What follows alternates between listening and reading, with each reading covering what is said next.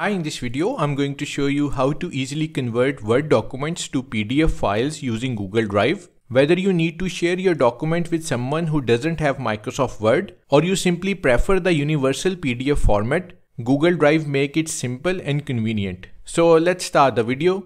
The first step is to upload your Word document to Google Drive. So open your Google Drive account. Make sure you are logged in.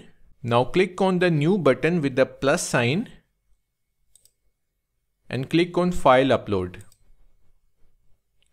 Now locate the Word document you want to convert.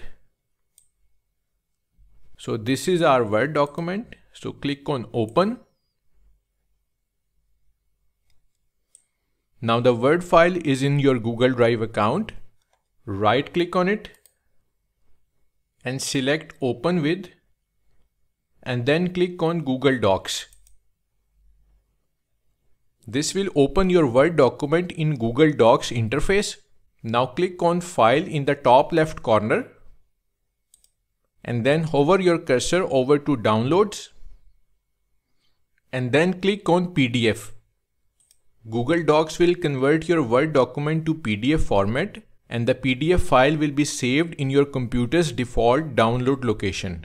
So if we open the file, you can see that Word document has been converted into PDF.